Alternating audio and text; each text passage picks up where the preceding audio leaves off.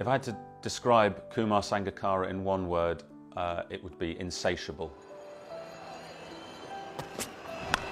Well, Sangakkara down the ground, and he's launched that way over the mid-wicket boundary for 6.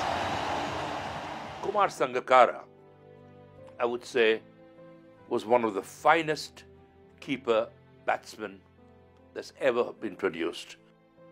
Cricket stats are pretty phenomenal, aren't they?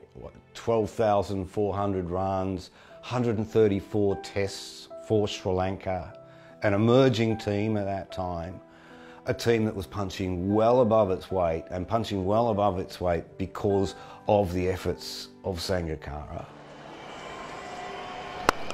Well, that's a great shot. Beautifully played down the ground. He's not a big guy, Sangakkara, but he just relies on his timing. He loved scoring runs. He scored 3800s, 2500s in ODIs. He was a run machine. And of those 38 Test hundreds, 11 were of at least 200. Now only Don Bradman in the whole history of Test cricket has scored more Test double hundreds than Kumara Sangakkara. When he joined the team, he wasn't very happy with his technique, so he completely remodeled it. Took him about 2-3 years to go through that process. But once he got on top of it, he was absolutely fantastic to watch. Now has he got it? Yes, yes! Sri Lanka, the new champions of the ICC World T20. Well played. They've tried so hard, so many times in the finals. This is their day, and just watch the celebration. One of the greatest in the game. Kumara Sangakkara finally gets his opportunity under the lights here at Mirpur in Dhaka. For us to achieve that for us individually, but just for Sri Lanka, I think that was a massive thing.